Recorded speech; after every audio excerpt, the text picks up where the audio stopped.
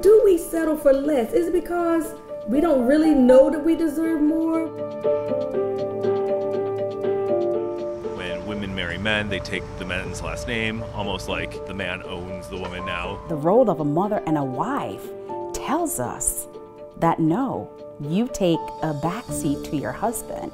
One day, he didn't want to marry me. He was with somebody else, and he just left. You're looking for somebody else to love you, to fill the void that you need to fill yourself when you wake up in the morning, then that's why you settle. Sometimes they have really low self-esteem. My self-esteem was so low, so really whatever I got, I just thought that's what I deserved.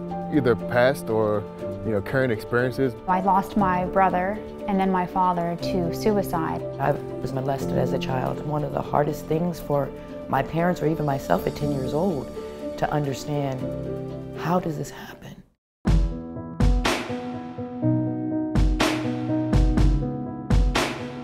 I can't do everything for everyone. I had to say, you know what? No. Put a value on yourself, because if you don't have a sense of who you are, you don't even have a standard. I started walking differently. I loved myself in a way where if someone else saw me, they would have seen that confidence. You deserve this.